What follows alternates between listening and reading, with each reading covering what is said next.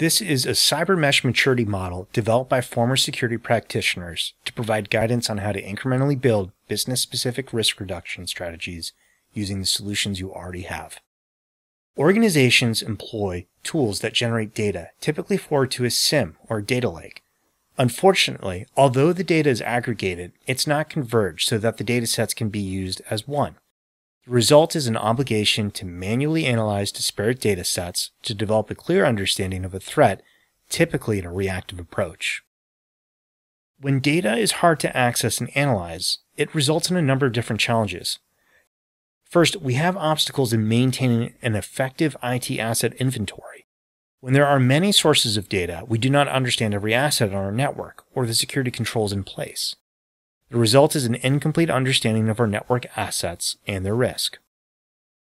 Second, vulnerability management is an overwhelming obstacle simply because we're addressing and prioritizing vulnerabilities based upon third-party risk scores that are not actually relevant to our business, but derived from other siloed data sources. This means that when prioritizing vulnerabilities, we're not including the most important aspect, which is business impact.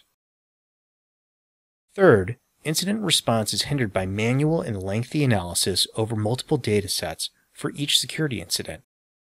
And without a clear picture of an asset's relevance to applications, the impact of changes are unknown. appNovi was founded by former security practitioners that have spent time in some of the world's largest security operations centers. Our goal is to provide the ability to integrate, aggregate, contextualize, and visualize all of your network and security data. You can use your existing data sources to understand the level of risk to the business without agents. You gain effective attack surface identification and mapping, mature your vulnerability management for business-specific risk reduction, and make informed incident response decisions with greater efficiency that avoids disrupting critical network connections or applications. Security is a journey and not a destination, so we need to understand how to get started. One of the best ways to assess efficacy and efficiency is to understand how much time is spent on each security threat and the volume of threats we can address.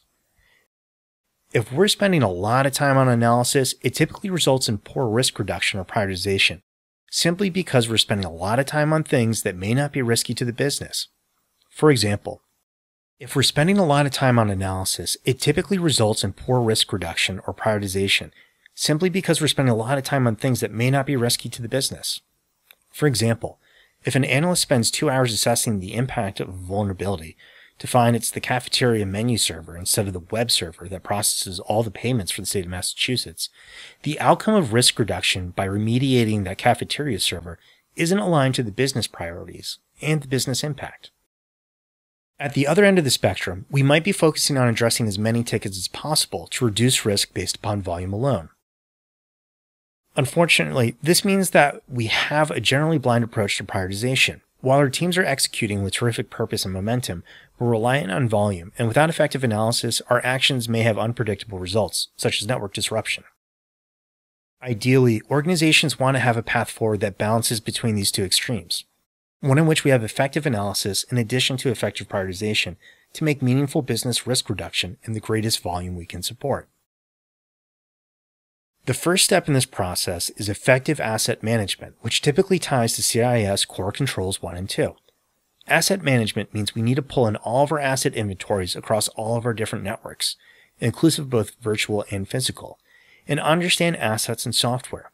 At this point, we can start to identify assets that don't have the appropriate security controls in place, such as EDR agents. Once we have visibility over assets, we need to understand how they connect.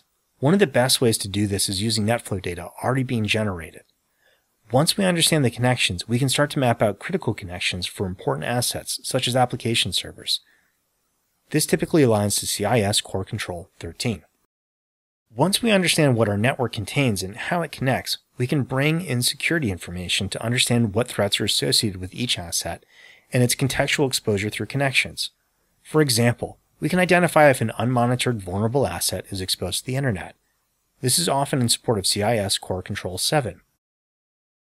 Identity is a critical aspect to understand user behavior on the network. When we pull in data from Okta, for example, we can understand which account or multiple accounts belong to users and where they're logging into.